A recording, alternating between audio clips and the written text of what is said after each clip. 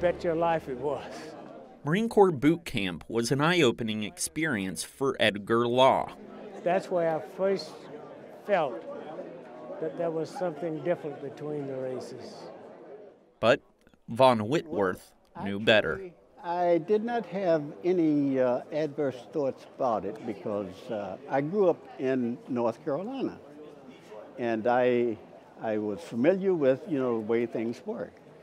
So it really didn't affect me one way or the other. Still, segregation was new to Northerners like Leroy Pittman. When we got to Washington, D.C., the train conductor put us up in the front, up near the smoke engine. And that's when I realized, that things were beginning to change because I was separated from the white boys that I traveled with. These men were there, just like Jack McDowell. On the base, they were all black guys. It wasn't a problem until I graduated from boot camp and had to leave the base.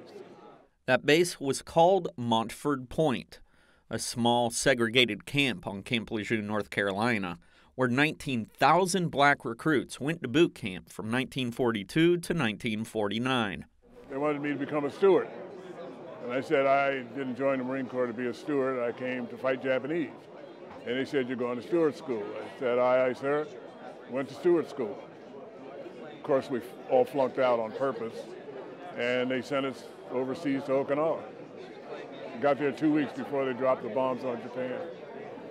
I felt when I finished boot camp that if my officer had told me to attack a tank with a toothpick, I would have done it because I felt I could defeat that tank. That was the thing that carried me through life. And life went on for them in the years after Montford Point, but not without each other. Big firefight. No way to get out. My company was, we were rear guard for the whole battalion. Out of nowhere comes these tanks. And Person sitting on top. He got us out of there. He gave me the finger as he went by, but he got us out of there. If it wasn't for him, I wouldn't be here today. It's a good thing he is.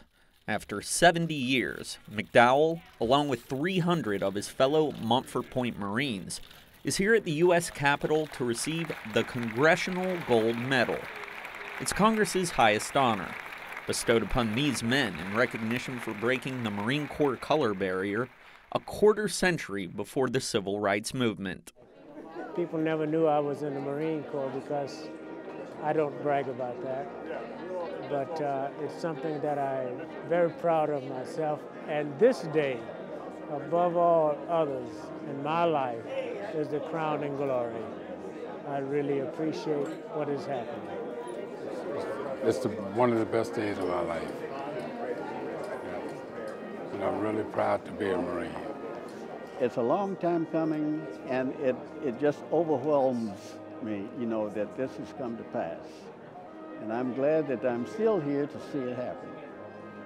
To me, the greatest story is the transition that took place over the years up until now, and all the good things that have happened as a result of that.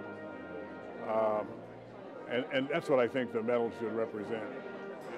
Not the bad times, but all the good times that have followed some 60 years after that. From Washington, I'm Sergeant Todd Hunter.